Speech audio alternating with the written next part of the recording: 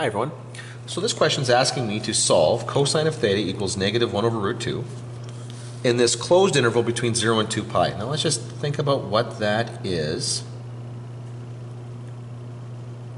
Okay.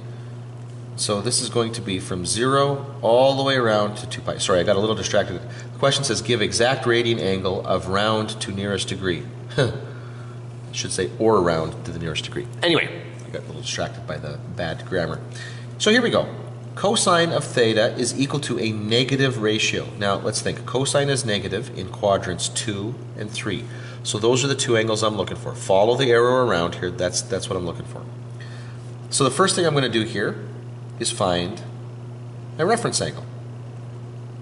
I'm not going to use the negative there because the negative tells me the position that the angle in, what quadrant it's in.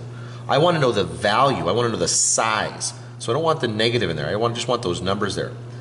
Okay, and you should recognize this whether you're using special triangles or the unit circle, that the angle here is going to be pi over 4.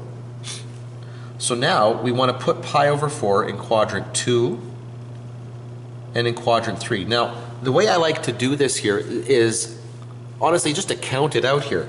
As soon as I know that my reference angle is pi over 4, what I know is that I'm dividing up pi, the top half of the circle, into quarters.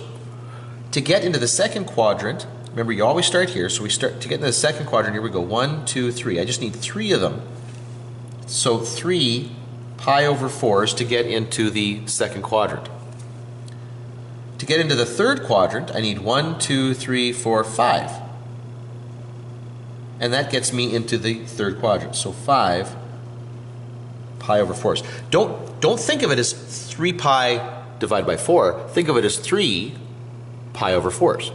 Think of this as 5 pi over 4s. It's just a little bit easier to think it through that way.